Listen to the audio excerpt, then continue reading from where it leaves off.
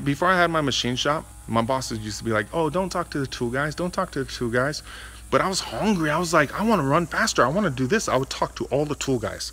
I made friends with all the tool guys. And when I went out on my own and tried to get my own shop, you know who did all my sales for me?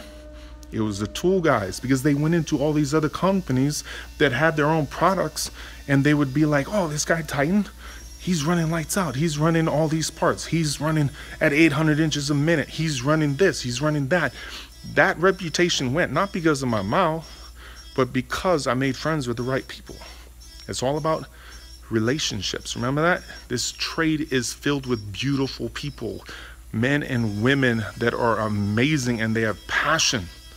It's relationships. Get to know the people. Talk to the guys that are actually selling that machine. Ask them, who's doing work? Who's doing production? Who does their own work? Who's busy? Walk in, talk to those guys. People that are making their own products, or even big machinists, tell them, like, this is why I can solve your problem, because I'm willing to do absolutely what it takes. If you give me a job, I'm gonna run it at my shop at a discounted rate because of this, and this. Because I've solved problems, I manufacture fast, my rate's gonna be low because I don't have a big overhead, or whatever the case.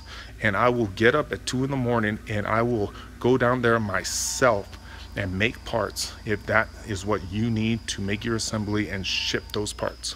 At the end of the day, it is business. Everybody has a product. The product disassembles in a whole bunch of different parts. Either they machine it themselves, they outsource it to other countries, which is garbage, or they pick guys just like you to do it yourself. Pick up the phone, walk into doors, open the doors, sell yourself, let them know. Just like if you were applying for a job.